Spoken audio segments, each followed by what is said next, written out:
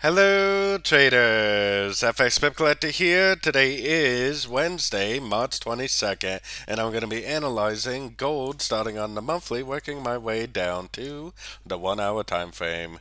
So on gold, I still think that this right here is a wave 5, and I don't really think it's over yet. I think it's going to end up going up quite a bit more, probably eventually end up looking something like that. I think that it's going to go up someplace around the 22, maybe $2,100 area, right at one of these three Fibonacci levels to finish off this wave 5. So let's head down to the weekly time frame. On the weekly time frame is where you can start to make out this first section of uptrend, which I think is a 1. I still think this move down is a 2, and I still think this move up is a wave 3. I think this move down is going to be a correction within that wave 3, and it's eventually just going to end up looking something like that to finish off the wave 3, make a wave 4, and make a wave 5. So let's keep on going down to the daily time frame. On the daily time frame is where you can see the 1, 2, 3, 4, and 5 of 1. This move down was very strong, but I still think it's an ABC of 2. This move up is very strong also. I think it's part of a wave 3. I think it may be even like a 1 of 3. This move down I think is probably going to be a correction to this move up, maybe like a wave 2, and eventually it's going to continue up to make what I think is going to be like a wave 3 of wave 5. Eventually making that wave 5 pattern like I was showing on the longer time frames. So let's keep going down to the 4-hour time frame. On the 4-hour time frame now, this wave C looks a little stretched out. It doesn't really look like a wave C anymore. It looks more like a 1, 2, 3, 4, 5.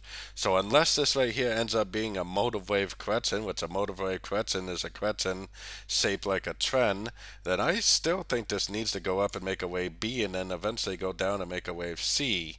Now today is federal funds rate news, and I don't really think the federal funds rate is actually going to cause the beginning of a wave B unless the news is very underwhelming, and maybe it will start the wave B and then eventually make a wave C and eventually continue the uptrend. So let's head down to the 1-hour time frame, show you what I mean. On the 1 hour, it looks like a 1, 2, 3, 4, and 5 of wave A. Now, it definitely looks like a downtrend, and I am expecting that the dollar will go up at the news today, which you would think would actually cause this to go down. So I'm definitely a little off on this one, because by looking at the pattern, it looks like the next move should actually be up for wave B. But if I'm expecting the dollar to go up, then this is not going to go up and make a wave B. So we're definitely going to have to reevaluate this at the news. If the news comes out and this is like sitting right here, then I would say the news is actually going to cause this to go up. If the news is coming out and it's actually like in a corrective state like that, because we do have about 7-8 hours until this news comes out, if it looks like this at the news, then I would say that it is going to go down and it probably is going to make a wave C, and this would end up being an A, B, and C correction.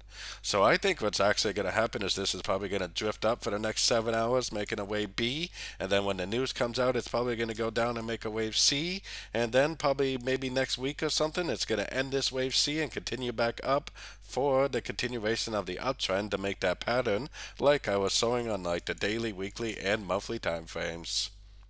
So don't forget to join my free Discord channel. The link for that is on the screen and in the description. Thanks and happy trading.